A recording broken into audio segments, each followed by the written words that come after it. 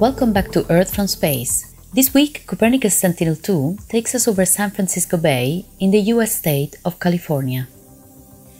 San Francisco Bay, almost 100 kilometers in length, is a shallow estuary surrounded by the San Francisco Bay Area, an extensive metropolitan region that is dominated by large cities such as San Francisco, Oakland, and San Jose. The densely populated urban areas around the bay contrast strongly with the surrounding green forest and park areas.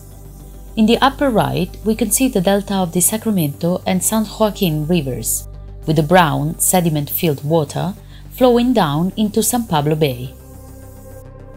Here, the murky waters mix before flowing into the larger bay area, which is connected to the Pacific Ocean via the Golden Gate Strait. A large sediment plume can be seen traveling westward into the Pacific in the left of the image. The Golden Gate Bridge, around 2.7 kilometers long, is visible crossing the opening of the bay into the Pacific Ocean between Marin County and the city of San Francisco. Treasure, Angel, and Alcatraz Islands can be seen sticking out of the waters of the bay, with several bridges connecting its east and west shores. Several boats are also visible. The bright green and yellow colors in the bottom right are salt ponds and are part of the Don Edwards National Wildlife Refuge.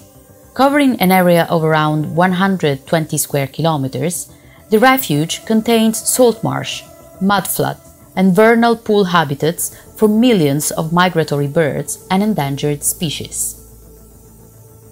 Sentinel-2 is a two-satellite mission to supply the coverage and data delivery needed for Europe's Copernicus program.